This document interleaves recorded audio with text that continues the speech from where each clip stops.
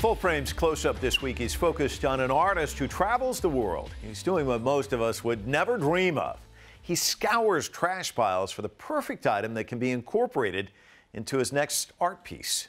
Brian Petro's artwork comes in many different forms. One thing that has always stuck with him are timeless found objects. He uses his mixed media art to give life to items that would otherwise be forgotten or simply thrown away. To Brian, these items symbolize hard work, ingenuity, and untold stories that can now live again in a different form through his art.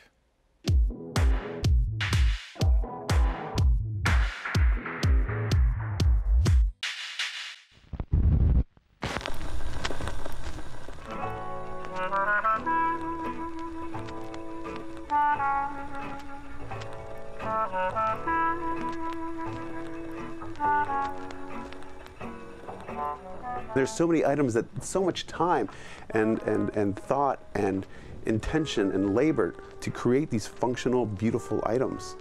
They need to be revered in some way.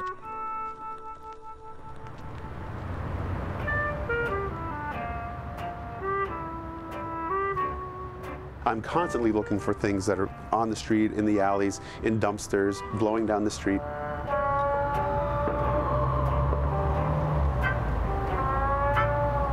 Rio, Rome, London, New York City, wherever I go, there's so many things in alleyways that are lying there and waiting to be used and repurposed.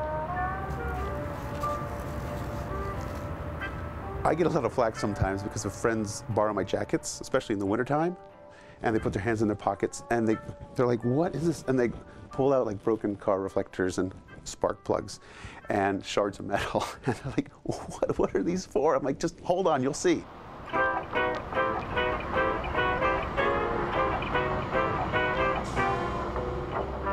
There's so many items that, even like functional items, that are designed so well mechanically for purpose, but visually as well.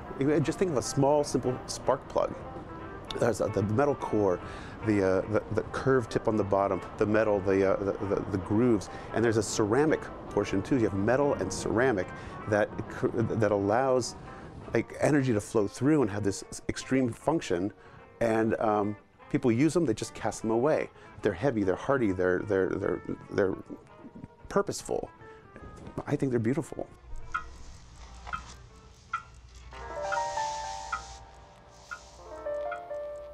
I do photography, painting, sculpture, drawing, mixed media work, and I've been doing it now professionally for 17 years.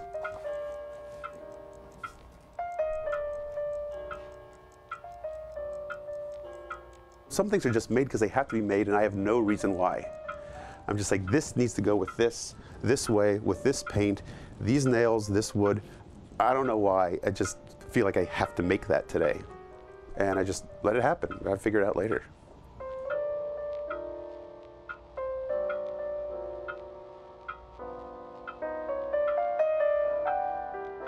My father was quite an avid smoker for 30 years, and that was actually his ultimate demise.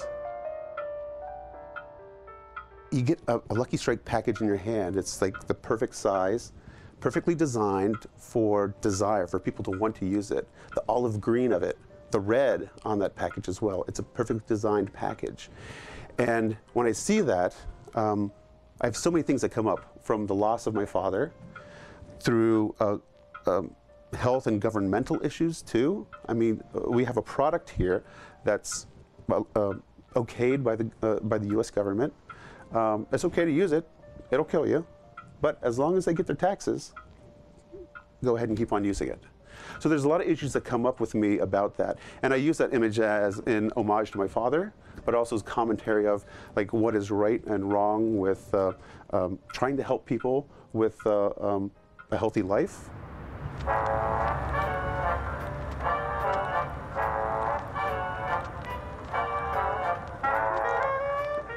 I was doing a lot of photographic work for a period of time, and that's more technical. There's more film, there's chemical, there's processing, there's all this kind of tight constraints on a lot of that aspect. And I was thinking, like, what can I do for a break that would break very much from that, be dichotomous to all that control and be something much more simple and much more free-flowing.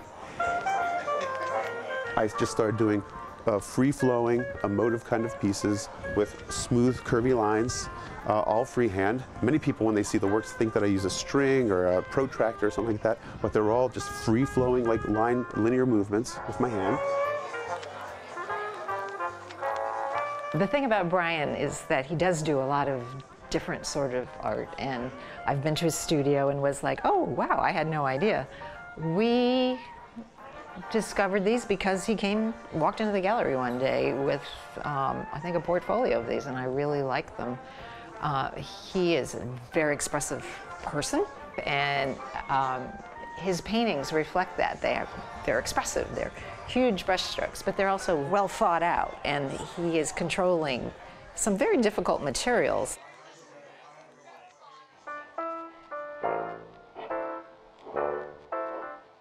When I was in New York, when I moved to Manhattan for a period of time, I was just trying to revisit some things I did in the past, different styles of work.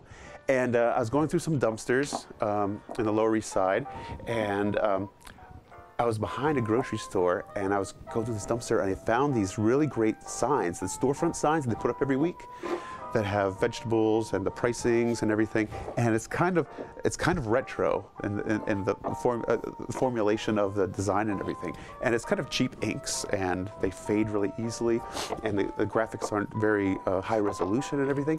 So I started pulling out these signs and everything. I took them back to my studio and started tearing them up and trying to figure out what to do with them. And I went back to the store the following week. I went back to the dumpster, and I found more signs. And all of a sudden, the manager came out, and he's like, "Dude, what are you doing?" And I'm like, I'm an artist. I'm just getting materials to make some artwork." And he's like, "Man, you don't have to go through our dumpsters. I'll set the signs aside for you every week. You can come by and pick them up." So I take these signs, I tear them up, I destroy them, I apply them to wooden panels and wooden boards with polyurethane, and I overpaint with graphite and an oil paint.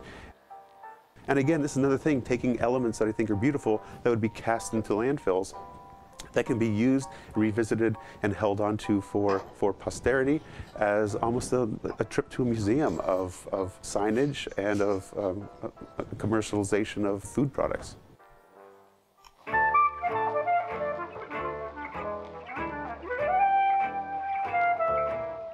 In a way, by using found objects, as I like to do, I'm reinventing and showing those items again and bringing them liberty and giving them value and sharing those so they're not lost to antiquity.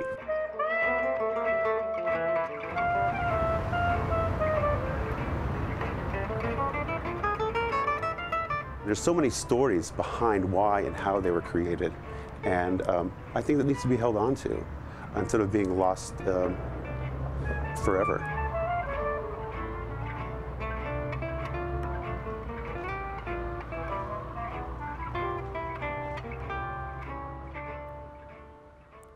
That's it for this week. Join the conversation with us on social media. We are CCTV America on Twitter, Facebook, and YouTube. All of tonight's interviews can be found online at cctv-america.com. And let us know what you'd like us to take full frame next. Email us at fullframe@cctv-america.com. Until then, I'm Mike Walter in Los Angeles. We'll see you next time.